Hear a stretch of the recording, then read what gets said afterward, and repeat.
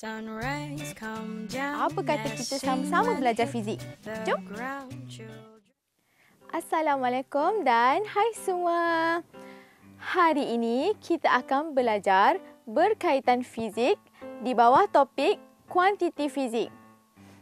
Mesti anda tertanya-tanya, apa itu kuantiti fizik? Betul?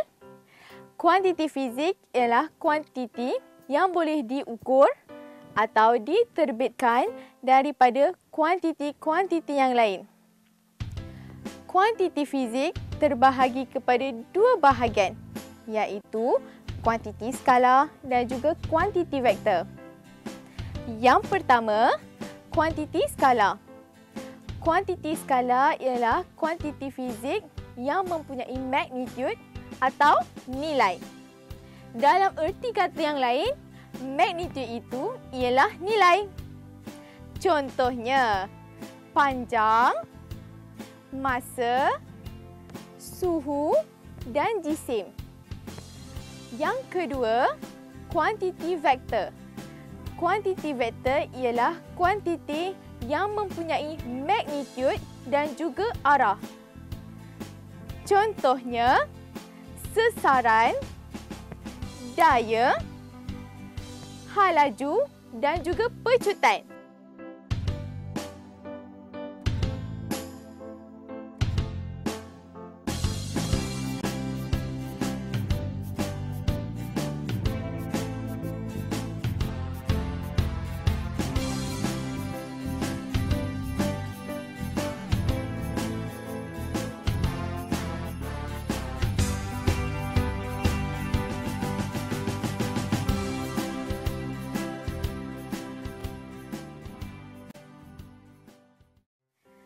Bagi membezakan kuantiti skala dan kuantiti vektor, mari kita ikuti situasi-situasi ini.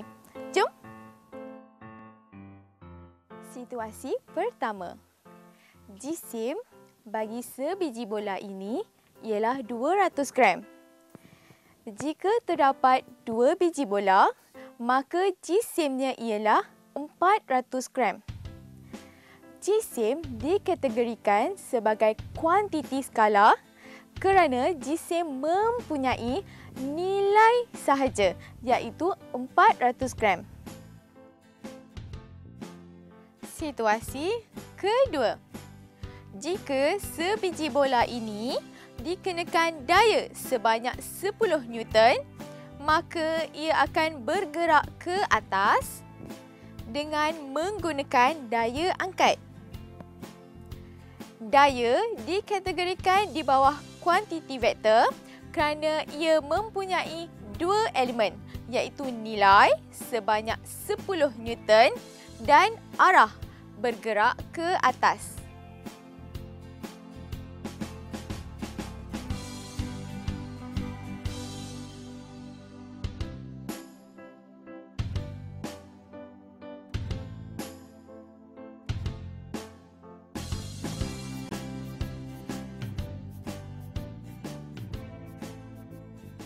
Sebenarnya, apa yang kita belajar sekarang ini merupakan fizik. Fizik ada kaitan dengan kehidupan harian kita, di mana apa yang kita lakukan tak lari daripada fizik. Mudah kan fizik tu? Apa kata kita belajar fizik sama-sama? Jom!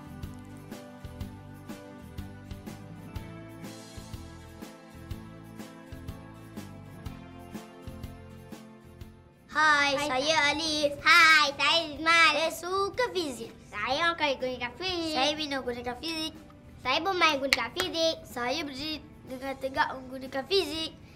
Di sini fizik, di sana fizik, di mana-mana ada fizik. Kami suka fizik.